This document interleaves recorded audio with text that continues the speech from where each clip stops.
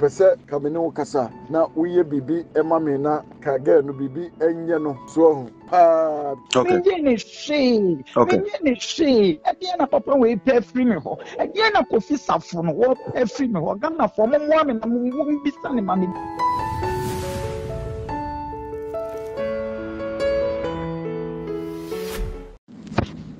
nana wada Roma ayi oba no se oba ye no ompa dwuma se ote Ghana no waye no ho premier ni na se me war ni nyina se na oguso a oni mmema nya asem keto ema oba ha onsa last time me frɛ wo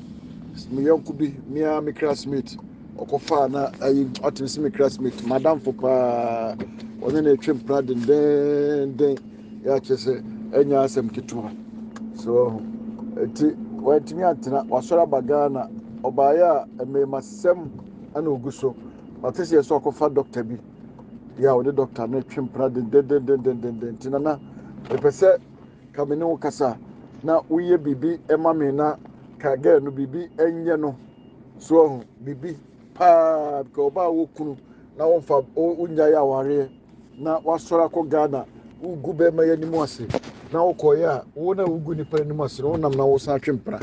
so naka nana no ma nanimu gu ase pa se ofiri ma chiko be ma bia ho ko unya ya ware dia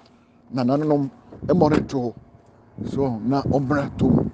mekana nimu ase mansana ne ho ato no iti wadaroma nana mamento nka oi na yehu ye be nana ye da so ho ya yenja ya ware na obae no mpa adwuma umana adwuma bia wo se yedin o Ghana no me ka kire ne sabucha na edin aha libra ana yedi no ha wo se ai ono ya bayo a wo si so ya ne ho de obetima ya adwuma enti ma ne mra so me kura na me pesen kam kotena fie ono kura na ye ma Ghana ka me ko nyina me jaye ana me ma ye boka obeduru ha na se o mpebre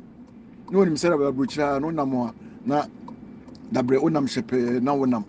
so enti wantumi ana wasori a o se obekọ Ghana ana me se koi ana makoja okwan ana wokọ koduru Ghana ugumani mu ase kansem mibre gumani mu ase enye hwe ti o na afede o sori a wo a unkoja ya aware court aware nyina unkotwa mu ana wo sori a oni mema eso na eko so nana enti no wada Roma ka bepese so wonya nyaya aware ne de be ma bi obekọ no ho bia no naka nana no mo abona to abona hwe ma me ana kwa na de odi meyire no owie no de me koma blogger ana blogger no omuso timatem ene esi blogger no nso yare esi blogger no so yare da ho serious omu timatem na wiase nyina na me de yini sende o minim se wa month ya me besa de sende o ne boti ene yesi sa akwa no nso so da ho den dia ono so ewu ti bia na omuba mo ho no be kan boni na nano betima boa omu dia o tumba die so timifa tumba ni agro na osusu ntrauma ho to sa ti omienu da ho nana be se akwa na okudi meri o Germany ha no me yonko no oba no bae no ono na bibia oba no be bia na me ka kire no mini din komo se na komo mini be bia na tse o information mo oba no ya ono ba no de omo deda fero no nya problem boy ni de nyina be go abonten ne nya me adom na nanu mada Roma ene onya stroke ti so ba Ghana obesa no yare ti e de me ka kire pro ayi se omo besin kotom wa omo besin ko cause me ona me de me ho aja ti o fa me yere dia se ne tum on fa ho ncho ti o mesin ko no ko kana numu asem se odini yonko yere no wonya ho adi na no mo na ana ho nto ti na ya na matunka oye ti me fa o namba ma wo mo Nayas, now what to say? I don't know because Ederade ase. Body nim say audio bi nenam mframam a audio no allegedly and I say captions and for the guso and say or ex husband ede wakọ baabi say anka yemubu engu ho na yensan so ma onye basa se den si yenkum na this audio no yenso yenya bi no say de agya enye ye TV bia na amaso ti na wo say ye bopini wa anso say anye bia wati audio bi sa senam framam ana naga sipa na minsa ane wetifo nyina audio sene de enya bibiri ewo me phone so a chese me nkasa kora no agye me nsem pa a chese papa no sebe minim de oji efri me ho minim de oji ede efri me ho no ebusuafo nyina so enya audios ni bi a chese agye nsem ninje usika ninje wo paper ninje wo hwenim guasie ne wo haw ne amanne apapa yi da ware mi odi mia fam titiri ye me kwa abuchi obi manso kese minini ni hobiem minim die nti a opese ebubu me na ogu m'anim ase na opese oyi mi firi wiase okay me ba na sa audio ya ye kan ho asemi no sebe le de modern world bibia e possible de yatetene de ebia obi be fi say yampa say ye sebe ex husband boys ya na wankasa so teye no boys no wo hwa ex husband boys ya because any voice for 100% any voice there's a me hu adwiri mi na me nim se papa no me nye ne bone ono ni amane a odi mi abefam abruchiri nyina chi no wo yare ye ukoye cancer unya cancer prostate cancer nkasa ewo wo bemem ma me na ma ya na ya tena wo ho hye wo ma wo to ukoye wani operation ni na me tena wo ho ma me hye wo audio ni mu no so se me mpa adwuma papa wo gina ba bi akasa me ba Germany se ma nya adwuma wo nyankopon eni wo soro eni ne oni be papa me pacho me ko Germany na me ye adwuma Auntie Mary lady bi wo your friend Mary Sapon but ye lie ne so no mo awo no ene pay wo bi paper ma me na me di ye adwuma na me ye wo Germany edin ani ye fair adwuma ne ye helping ye helping na me ye mu adwuma helping ye say ye friend say wo ko omo online we at wo ko tem bi omo ma wo adwuma ma wo ko baby ekoko ye adwuma nti de bia e wo baby fufura me kokko ye adwuma eti bosono so ya na ye du pay ya ede atum eti sabe was se me be ko Germany no se ma nya adwuma eye ni nguasie e no pese odi gumi eye wo time keke e no pese ni penyina time me ena wo ye hunahuna enem se je mo pese wo de tunkofo so na che se obi wo moa bi odi beboa me ana se obi pese oba ma bra boma na obi pese oba me nchen a che so like si papa ne she menye ne she e na papa we pay free me ho e na kofi safo no wo pay free me ho gana fo mo me na mo bisa ne ma me die ho je free me ho iba Ghana what the Myanmar bloggers say wo mungu manima sa so lucky bloggers do na no ma frame me no ma catch me audios ni ade egu me phone so ni na wo so mo nsay me no ma send ya ma me so what you say born ben na maye mi ba ye obi enim say director me ye madwuma o sabe nka ba ya tsem hwede mi komu nka me ba me timi aka say bia say one city kura me ni bi etinka mesresre sika na se meye me ho bone ba ni nyina no benya kokuduro nyame ahye me den ene mpaebo ene me ma me ne mabusuafo ada roma ede se bia adofo bi edo me ada roma mu nkwanhye am gusu am ye madwuma me ye adwuma wa NGO TV eye me program ena me twa experiences in life ede e padina na papa ne se ma nche se ma di afri no ha anti ye mbubu mi ti se china sabe wo ma wo anuanu mu iti si ye bubu mi ni ye di mi go ni ye se me life fa iti die na ubenya iti se ne me wu adie na ubenya your person ya ni to person okumi o no di me jin fa body na papa ni je fi mi ho oh bacho team na audio no say o confirm say ampa de a ede ehuna bia beto so esan say utie audio no mu a o say mon sheda kure nyae esan say nkrata mu no mo da so ye married ɛna wabɛtena Ghana na ugu n'animu ase mepacho ɛhɔ no onyi ano ne sɛ Depacho Mr. Minimum ni hɔ no mu bi ya Ghana ha sei no ya ji amamre di amamra ya ji ni die ne sɛ ɛyɛ papa yi wo pamo me February 2022 mamfa ma abontin o mama wo bi anti o ɛna babusuafo tena ase na ɔmse no adeɛ na dɔɔso akɔso akyɛ dodo enti saa adeɛ a yɛde wo nsa ɛkɔma 2022 February ɛna me papa nom ɛde ne nsa kɔma no maame ɛwɔ Kumasi afigya ase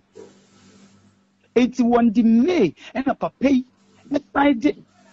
ɛsan what is it? And a papa assigned apache edikosi Ghana Union President wo Hamburg so your friend Mr. Nkrumah. And a papa ebe pa me chow any soon and a me sign coffee year 2022 May. And I me koko share no or yale I me koko share no prostate cancer. And in a near yenia me koko share me konina me sheni na me kwa adwuma na me ye adwuma. And me konina so na me ye adwuma pa me chewa me konina no na ke and a pair adwuma ne de ma me ansa na me san come back to papa no ho ami ko ye nyina Auntie Mary a sign pair adwuma ne bi ma me still na me go so ye adwuma eti papa no me ni ho bi and the me na me ko ye no and wo ma ye de nsa bi a sign ko ye say or the patcho or side nsa no e de abrɛ mabusuafo back and san sa na mabusuafo ni ho hwiu wo de ma na damfo no de ko ye eti amamre mu no na busuafo ne maame no mu nyina begina social media gu menim asese amamre mu no ensana me papa no de baaye no eye February 2022 no eno na kire se ye jaya ware ye ni ho no bi enti ne ba no wagyae me ti se akapipa so amamre mu de ye jaya ware ye menini ni ho bi na ye fie aware ye port aware ye de eye nkakra eye process. Okay. I don't know what go many months say, and I menya doctor, and I menya wine, and I menya wine. Now, sebi, and yes, I net you. It is said to say, what's my brewa? Baby, or bequaco daddy. And care how who bang. What's my brewa? What's my brewa? We mean, me go up on Jimmy phone free me some pamumi ya, or hamburger bontin so. And I said, will be doing for a Jimmy, Mr. Warbwami. Not I'm not yet jaya what you. Sata mana me ni owura no pamo mi twa kotima me a wogi mi phone free mi nsem wo Germany Hamburg February 2022 no sata me ye jaya ware na papa no de ne nsan koma no it is sata me so obi na se wo beboa mi o se ye den o eno no wasum aberewa da bi anko bekọ akoto no nka sabe ye wasem ene no wo da me a wo di apache o si Ghana Union President no mo so mpanifo bi so a me san call back to fie ena wo call mi phone so obisa me password and me catch no call me phone so try am die no call me phone so and ko yi me ni owura audios no di gu me ni ma se e di asem papa no di ni and wo je free me ho okay me ni ma se wo wi ase nyina asem afa me chia bra me ne ti se mojai amamre mu efie gide nyina mojai wo mu se according to one ne ode o ka chesa ka paper so de na se saade a ede ben de bema odo beko baabi allegedly se yemubu ngu ho ana se bi yema okra nya basa de ne bema obeye sa se ana ntiase anya adwuma ansa na wo free ho aba na papa show me ni mo se de audio free me ho de minim age nyankopon pe aye nyina ye som no ono pe no betimi a minim entiase ye adwuma entiase mimi tu free ni ho kra because kwan ya no de me nam so se me ye adwuma na boso me beso na 1 cedi kura nkita me ye adwuma na boso me beso na me background po pese be 1 Ghana cedi sikura mpo dia to snack no ma na se drink no ma ni nya bi man o hawa na me komu no net me na me se me ba Ghana it ono papa no me free ni ho no mo kra 3 weeks so na wo hu me na watch me ensa no hu me be ye video bi to Facebook etu ye yet me so life me see me be shame cry give me yan sa rekwahye me so a me su a reho che say me hu de me nya me ho me yes a video ni wi na watwe me nsa na won kwa na ni nkohia we ehu me da eti da wo hu me na de kyenye na me kita me ticket ni ankasa me kita me ticket ati so won koja me na me koje me passport na me mra audio no no onu ankasa ne be see me audio no no oka wom se oja wo kwan ana ono an ja wo kwan se bra na so oja kwan that means understanding abantina ade no hwehwe e bia maso se ono aja wo kwan de a eye de bi no se osado ko baabi sɛ yampa sɛ enko bubu ngu ho ne ade unse de obi tie be no nwanwa sɛ wa na wagye nipa no kwan eje sɛ nkrata so de no so da bɛn na ebia utu ho anamo sɛ be ya tinto ntan bɛbɛm na obi ate ne ho ase anasa na mo bɛmpo na utu e wo sa asɛm ho medase sani awoka se ono ankasa nanum tun se okukogya amekwan na ye no kre na medi kakan na wotwe yensa na wo hu me hu a wo hu me a ne se ade chen a meko nkita me ticket a meko kogya amekwan ko na gya wo kogya amekwan e wo airport no nso so wa ama me 1 cedi bi anto me ho ana ma anje ne nsem 2 cedis bi ana ma nka nkyere ne se papa yi chinchina ma me sika ansa na makọ eno ne se obesi me wo airport ene me luggages ni niema na wo hwe me emi wura flight ni na wo san na chi baaye me pacho misro minini ni problem bia eye otan eni nguasie en wo pese wo di gumi wo the whole world wo bi ehu sese be minini papa